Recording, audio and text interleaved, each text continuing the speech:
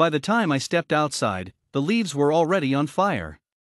I ran as fast as I could from the flaming manor, pulling my shirt over my mouth and nose in order to keep from inhaling the fumes. I ran deep into the tall, lush forest that surrounded the large mansion that was now burning to cinders. I sat down, leaning against a tree to try and catch my breath. Thankfully, it was beginning to rain and therefore covering up my tracks. With the threat of being caught less urgent, I was able to get my mind all in one place. Iris Johnson had just set fire to the White House, with the president locked inside. I took my backpack off of my shoulders and unzipped one of the pockets. I grabbed a small handful of Ritz crackers and put one in my mouth as I sat back up. I got back to walking, knowing I would need to find shelter before nightfall.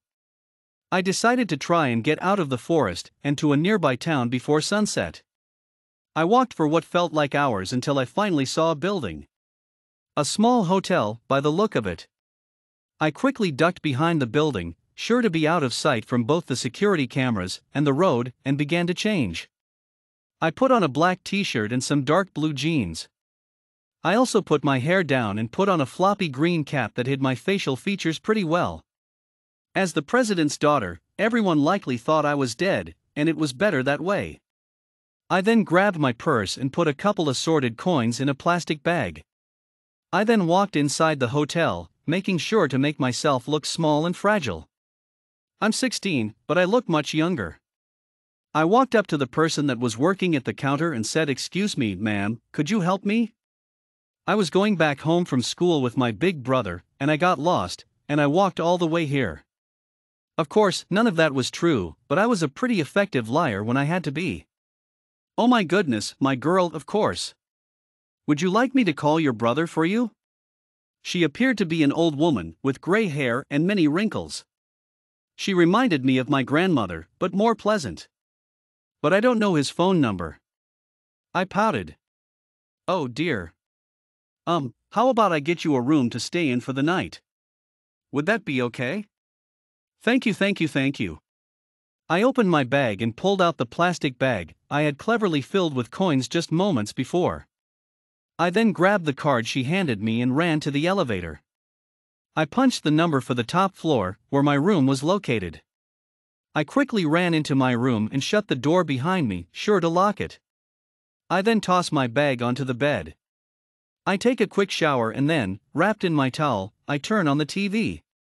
I flip to the news channel, and the title says "Breaking News: President of the U.S. and his daughter dies as a result of a fire." I chuckle to myself and put on the robe that is in the closet. I watch as pictures of me and my dad flash across the screen as a memorial. The newscaster then announced that my body has not been found, and that the funeral is to be held in 1 week. I turn off the TV, not needing the reminder that I was a killer. I lay down in bed, trying to think of why I killed my father. We had so many good memories together, it's not like I didn't love him. I think I did what I did because I didn't like what he was doing. He trapped millions of people with mental illness in cages, saying it was contagious. They have all either died or gotten pretty close. I close my eyes and slowly fall asleep, thinking that anything that my subconscious can come up with would be better than this world. Boy, was I wrong. My nightmare starts, and for a moment, I thought I was awake. I was in my hotel room, and everything seemed simple. Then, the room shifted. It was now my room at the White House. I smelled smoke, and I saw my father rush into my room. "Honey, come here, I'll protect you." He yelled at me. I run to him, and he holds me in a hug. Until that is, he turned from my father to a monster of flame. He has a humanoid figure, but he is made entirely of fire. He locks me in his arms, and he is much stronger than me. By the time I wrench myself from his arms, the rest of the room is on fire, with no way out. I'm surrounded by searing heat, and I'm so scared. I try to produce tears to possibly cool off my burning face. The force I use to try and sob makes me lightheaded and dizzy. I fall to the ground and try to get up, but I can't. I see and feel the fire getting closer until it is on me. It hurts so bad. I would rather die now than keep suffering this pain. Unfortunately, I do not die or wake up.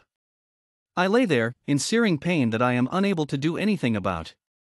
Eventually, the pain becomes too much, even in a dream, and I blacked out. When I come to, I am awake. I can still feel the tingling on my skin. I get out of my bed, feeling as though I barely slept at all. I walk to the bathroom and use the toothbrush and toothpaste provided to brush my teeth, and then I put it in my bag. I pack my meager supplies and head downstairs. Downstairs, the breakfast buffet is full of people. I grab a bunch of small cereal containers, some water, and other non-perishable foods, and quickly run out of the building. I shove some more Ritz crackers into my mouth. I head to the public bus stop and take a bus downtown. I looked around for places that were hiring, and I found one place, a Target. A week later, I was working $13.21 an hour. From then on, I worked my way up, eventually graduating college and getting a better paying job. I eventually adopted 2 kids with my girlfriend, and now I have a few grandkids. I use a fake name now, and no one has discovered what I did. That was a good bedtime story, Grandma. Is it real? Says Everly, one of my grandkids. Of course it's not real. It was very good, but now it's time for you and your brother to go to bed. Say goodnight to Grandma and Grammy.